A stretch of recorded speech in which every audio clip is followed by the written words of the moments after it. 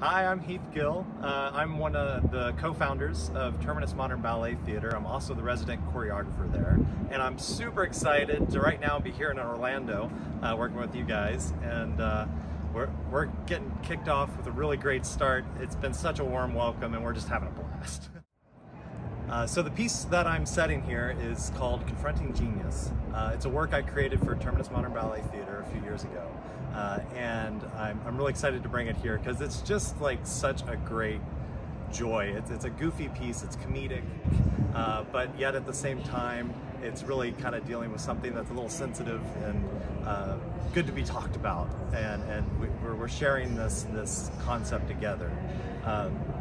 Now that concept is basically this: anybody that's ever created something, anybody that's ever had to make something and serve it and give it to someone else, where you've put your heart on your sleeve and chosen to share it with the world, we all know that that's a little tough.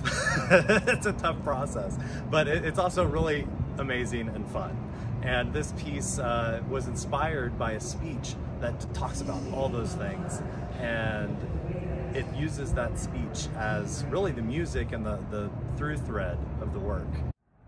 So please come out and join us for the premiere collection here at Harriet's Orlando Ballet Center. I'm super excited that this work is on the program and to get to work with these amazing artists and give you guys all something very special.